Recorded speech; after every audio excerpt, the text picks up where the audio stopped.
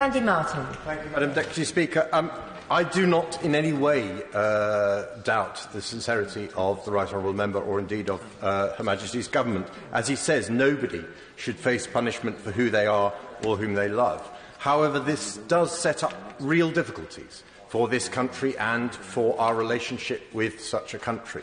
Because, of course, it is entirely possible that we might well have an LGBT member of Her Majesty's Government on official business visiting Brunei. How are we going to cope with that?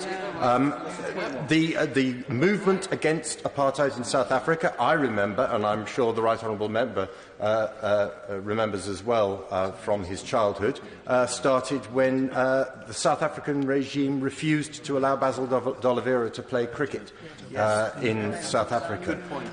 What is our attitude going to be if the Brunei regime starts to make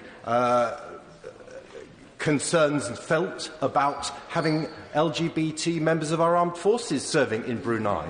We cannot have a sensible relationship with a country which refuses to accept that some people are the way they are. And I feel strongly that more needs to be done from this government in order to ensure that is done. And can I also add, I believe the Right Honourable Member misunderstood my honourable friend from Bristol North West when she was talking about asylum.